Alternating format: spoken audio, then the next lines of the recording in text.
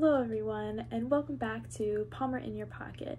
It's that time of the year where we are reminded of the things and the people that we love the most. It's Valentine's Day, and there are many ways that we can express our love to those that we care about.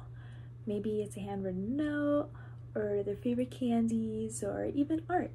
And today, we're going to be talking about a piece that makes me feel all warm and fuzzy inside.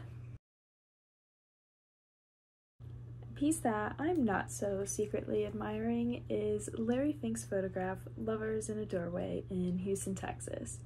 This artwork shows a couple outside of their home through the light of a doorway, and Fink beautifully captures the warm embrace of the young couple, focusing on the raw emotions and vulnerability of relationships.